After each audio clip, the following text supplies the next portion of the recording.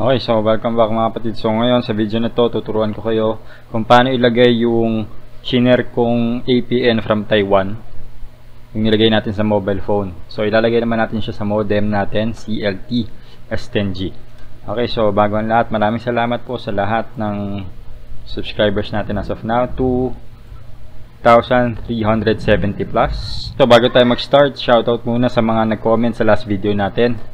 Kay Denzel Silpao, Hungry Gaming, DW8, WDP, Allied TV, Aris Montero, Angelo Luna, Macmac, at kay David Cruz. Okay, so simula tayo. So ang goal natin ngayon is ilagay yung APN from Taiwan sa ZLT S10G. Okay, so una muna, syempre kailangan natin mag-login gamit si default IP address sa browsers natin, 192.168.254.254. Login tayo. So gamit tayo admin account. So kung hindi pa kayo naka full admin account, check nyo na lang yung description. Ilalagay ko yung link sa description kung paano mag full admin for free. Madali lang siya. Okay, so next, click nyo sa device settings. Okay, then advanced settings, then backup data. Okay, then click export, then click download. Okay, then puntahan nyo kung saan napunta yung na-download natin. So sa akin, nandito siya syempre sa downloads folder. So dito kailangan may 7-zip kayo na application. Free to download lang naman. Lalagay ko na lang din yung link sa description.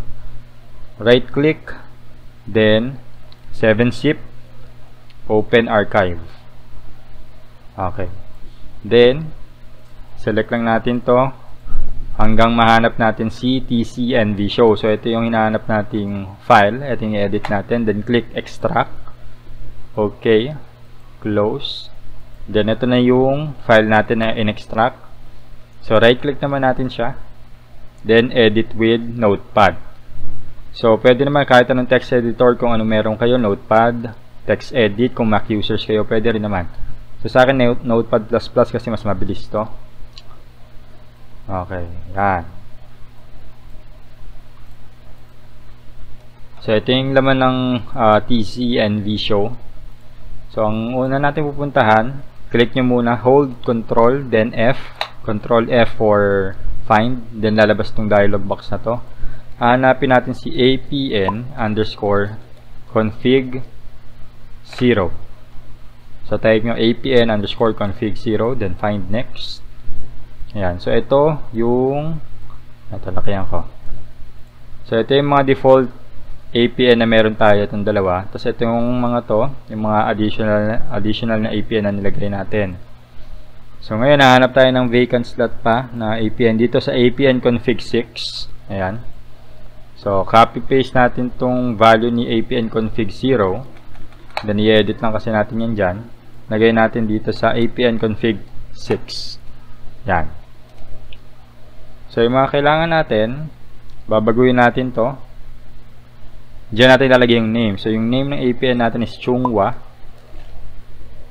Telecom. Yan. Then after netong first $sign, diyan na natin ilalagay yung pinaka APN. Type natin emome. Yan. Tapos ito, manual lang. Yung server niya, ito. Dito sa part na to, server. Google.com.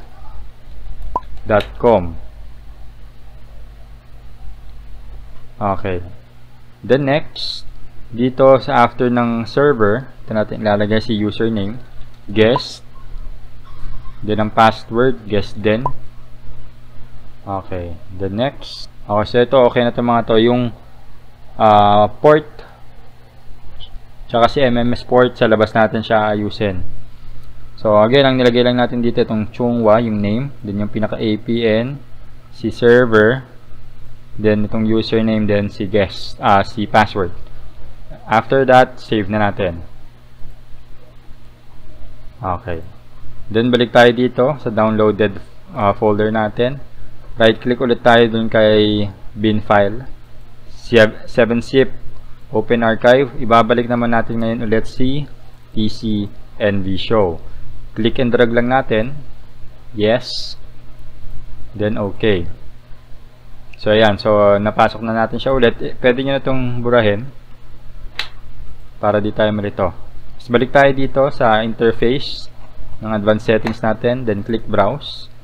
Ngayon hahanapin natin kung saan na download. Okay, upload lang natin siya, then click update. Then magre-restart si device. So yung sa pupuntahan pa natin yung support.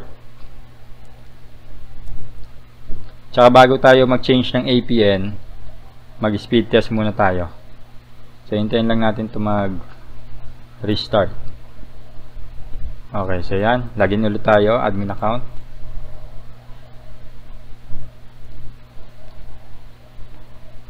So check natin kung nadagdag na ba yung APN na nilagay natin. Okay, so click internet settings, device settings, then internet settings, then APN. Click natin sa drop down. So ito na yung bago nating, pero bago natin siya i-select as default, mag-speed test muna tayo. Tsaka may babaguhin pa tayo dito sa punta natin si voice settings, then itong port babaguhin natin to, gawin natin 8080. Okay, pero bago natin i-apply ito, mag-speed test muna tayo. Okay, so yan, 10:02 PM, August 3, speed test muna tayo bago natin palitan yung mga APN. Okay, so ngayon medyo mabagal siya. Medyo makulimlim, maulan.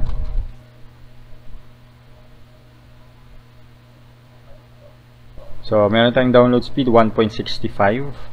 Then yung upload, ayan, 22.15. So, ngayon check natin pag in-apply na natin yung APN. So ito, sa port settings 8080, apply na natin siya. Magre-restart ulit si device. Okay, so abangan yung susunod kong video about naman sa pag-limit sa data usage ng mga nakakabit sa wifi natin. Lalo na pag syempre naka-prepaid, usually naka-prepaid lang naman. So paano natin di-distribute yung data na maayos. Okay, so login ulit tayo, admin account. Okay, device settings. Balikan pala natin muna yung si firewall, si voice settings. Kung napalitan ba talaga ito. Napalitan na yung port. Okay na siya. Click internet settings, then APN. Select na natin si Chunghwa Telecom, yung nilagay natin sa last video natin. Okay, so magre-restart ulit si device, hintayin lang ulit natin. Okay, then after mag-restart ni device, mag-speed test ulit tayo.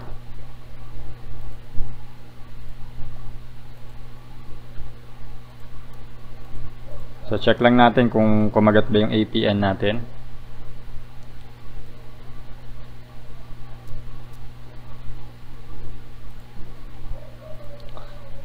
Ayan, so current APN, Chunghwa Telecom. So, same time pa rin tayo, 10:05 PM, August 3, speed test. Yun. So, yan. So, kanina medyo mababa talaga. So, ngayon, after nung APN na nilagay natin, so, ganun lang siya. Ngayon, meron na tayong 8.64. Galing sa, since medyo maulan, galing sa 1 point something kanina. So yan, mas maganda yung naging result ng APN natin. So try nyo, ganun lang din.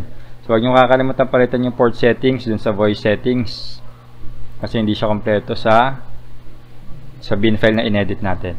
So kung nakatulong man itong video na to, share nyo na lang, pa-like, then kung may mga tanong kayo, pa-comment below. Okay, maraming salamat mga kapatid.